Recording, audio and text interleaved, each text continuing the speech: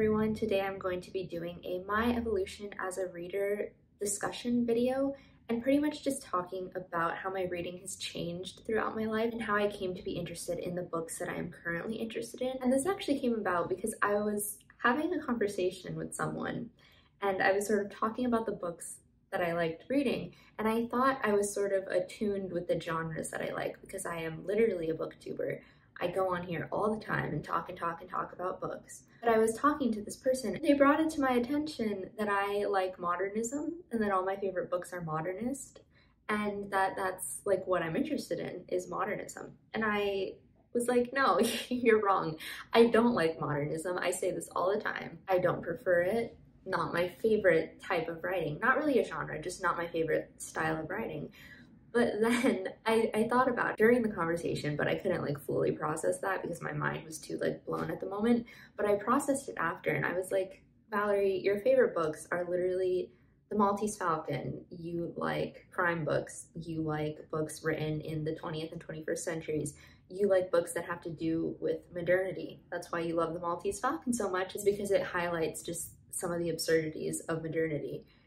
And the little light bulb went off in my head, but I was just so confused because I don't know, I've just said I don't like modernism so many times. I feel like when I started college, I was like, I don't like modern literature.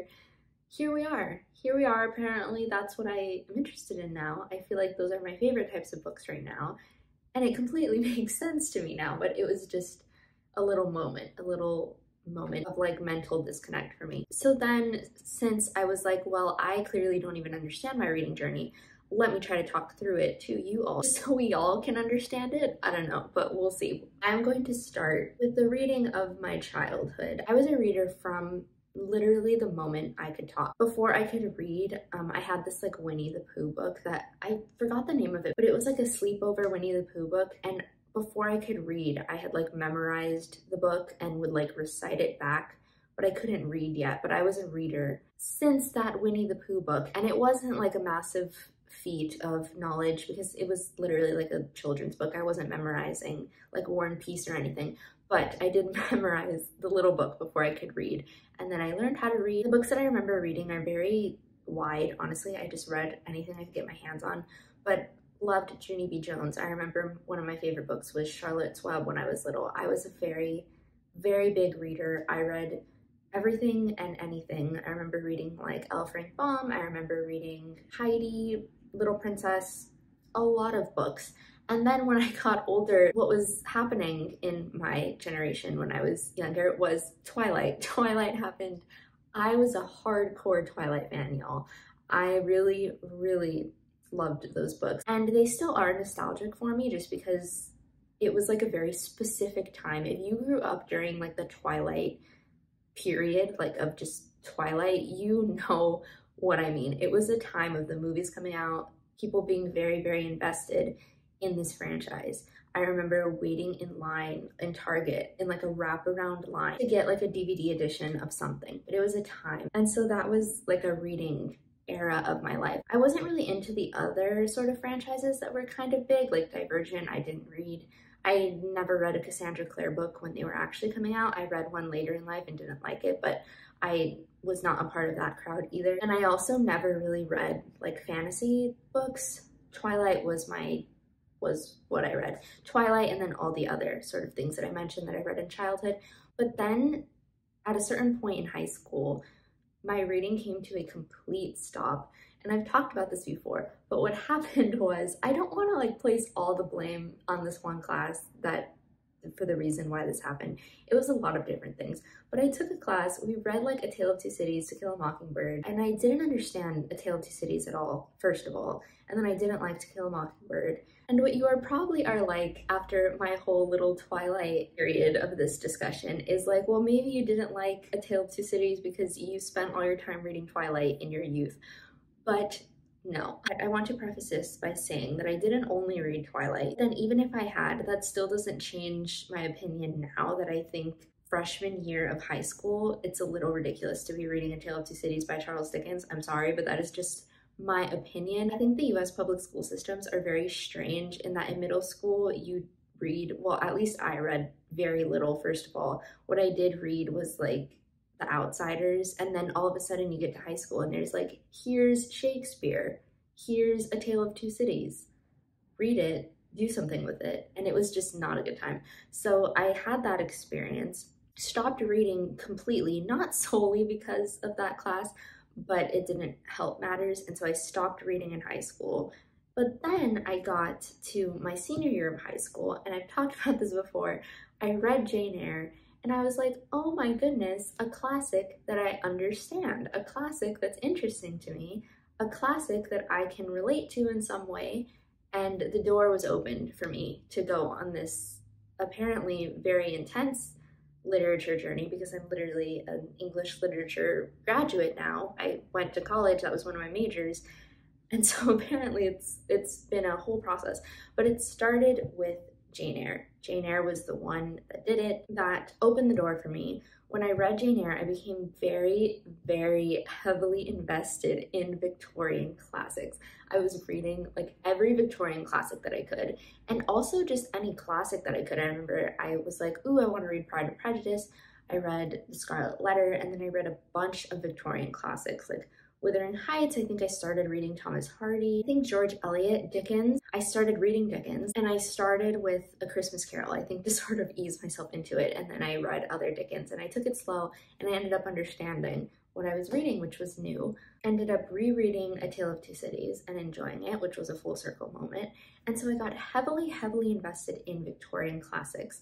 And so when I went to college, I didn't go to college as an English major. I wasn't fully like aware of the possibilities that being an English major would provide, so I didn't start college as an English major. I wanted to go into a completely different career path. I did take English classes, and the ones that I were looking for were always like Victorian lit, Victorian this, Gothic. I was really into Gothic literature. And then when I got to school, I realized the options for like a first year non-English major are pretty slim for the kind of classes that you're going to take. At least in my program, didn't really have many exploratory options. I don't know if that's like a universal thing or if it's just my school.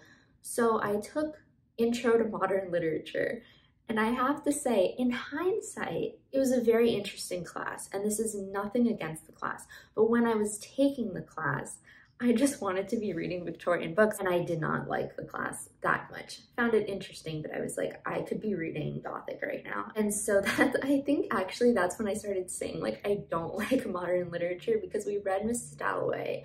I didn't really like it. I want to reread it now because my tastes have changed, but didn't like that. Didn't like a lot of what we read, actually. Didn't like James Joyce all that much, and so that was where I was freshman year of college. And another thing that I do want to mention that I was sort of fixated on, I guess, as a freshman in college was British literature. That was like what I was reading. I was reading the Brontes, Hardy, Dickens, Eliot, and I didn't really have a conception of all the literature beyond that. My conception of like what classics were very British oriented, and I now realize that that's completely wrong. Completely wrong. There are so many other classics. Britain is not the only producer of literature. And I never thought that, but I did have a very rigid sort of like set of interests. I was like, I'm interested in British classic Victorian lit. That's it. But then you start taking classes in college, and I really got stretched in my conception of what my interests could entail. It's not just the Victorians, even though I still love them, but it's not just the Victorians. Funnily enough, I did not ever read like Dickens or a Bronte or a Hardy, or I was gonna say a Shakespeare, but yes I did. I took an entire class. I didn't really read any of them throughout my degree. I took a Britlit 1 and a Britlit 2 class, but I didn't read those authors. I read other authors, but it wasn't necessarily like the authors that I was expecting to be reading, because again, my conception was very narrow. So then we flash forward to when I'm actually like a declared English major and I get to take my electives.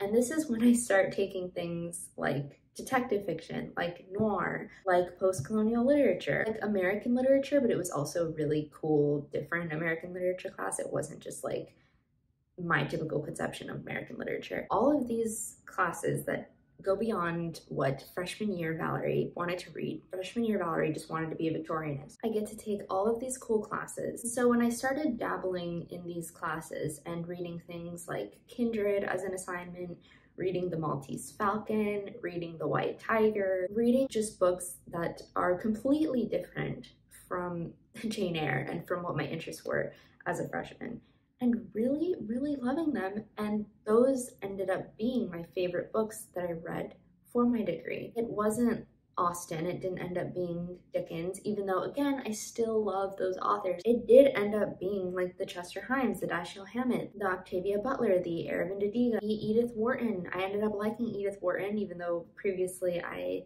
said I didn't. All of these 20th and 21st century authors I ended up really, really enjoying, when previously I was only really reading 19th century authors, sometimes 18th century, but mostly 19th century. And so I honestly don't know how I didn't realize this sooner, but I had this conversation when this person was telling me like, oh, so you're interested in modernism. And I was like, how dare you? No, just kidding. I wasn't actually like, how dare you? But I was just like, wait, what? I am? And then I thought about it and I was like, oh my goodness, I am. So now it makes perfect sense. I mean, I love The Maltese Falcon so much, and it's because it explores questions of modernity, of capitalism. It uses that sort of style to convey that. I loved Chester Himes's Cotton Comes to Harlem. It does the same thing. It is very like absurd because it is trying to just show the absurdity of certain aspects of racism in America, of modern capital in America, of all of those themes, and that's why I like it. And so now I think that if I were to reread Mrs. Dalloway, if I were to reread James Joyce, if I were to reread insert any modernist author here, I think I would really, really like it. And so in conclusion, I'm probably going to give modernism as a whole another chance, because I realize now that my favorite books that I ended up reading in college ended up being from the 20th and 21st century. And it's because they deal with all of these themes that I'm interested in within that certain time period. Post-colonialism, I've mentioned this before, a really, really big interest for me. Ideas about race and class and modern society, all of these, I mean, they're not absent from books that are prior, but I think when you get to the 20th and 21st century, a lot of these issues begin to take center stage in the way that they're written, particularly, of course, when it comes to just writing about the modern condition. And so all of this very long, windy video, I don't even honestly know if this was like a clear path video, but I just wanted to talk through it because I thought I was really, really in tune with my interests because I talk about them so much. I talk so much on BookTube, as you can see by this super long video. I thought, of course, I would know what kinds of books that I like, but I think since college, I haven't really thought about it that much because I started college interested in Victorian lit, and now I thought, oh yeah, I'm interested in post-colonial lit, but I didn't really realize how dramatically the time periods that I'm interested in shifted and how I like modernism now, and I didn't realize, and so here we are, taking you from Winnie the Pooh and Twilight all the way to Dashiell Hammett.